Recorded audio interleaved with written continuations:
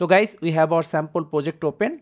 Now the question, can you tell that our fish is white or transparent with only the strokes? It's really hard to tell with our white background. Let's add some white outline too.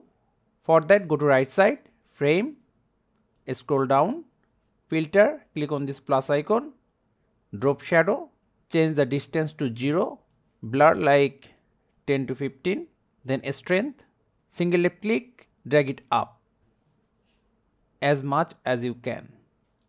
Now change the shadow color to white. See, now we cannot even see the border too. So how to change the default background color? For that, go to right side, properties, click on empty space. Under properties, dock, we have the stage. This is our default background color. Single left click and choose the color you want. So guys, that's how easily we can change the default background color in Adobe Animate. Thank you guys for watching. Have a good day.